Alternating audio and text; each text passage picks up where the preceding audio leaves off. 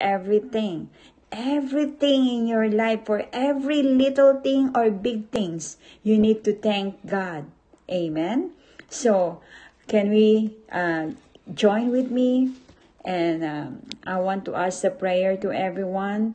Thank you, Lord, for everything, for inviting us, oh God, to commune with you in prayer. Thank you, Lord. Thank you, Jesus.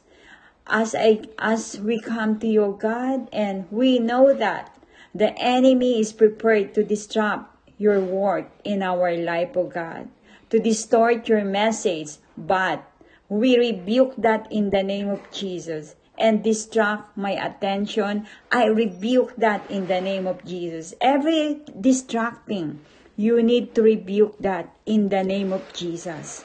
There is power in the name of Jesus. Remember that, my dearest beloved. So, when you pray and the enemy trying to interrupt your prayer, you need to stop that and rebuke in the name of Jesus. And sometimes when you pray, you feel something pain in your body, or you have something there is coming in your mind and you stop for praying, you need to rebuke that. Sometimes it's happened for that because Satan, he don't want you to continue to communicate to our God the Father, God the Son, to our beloved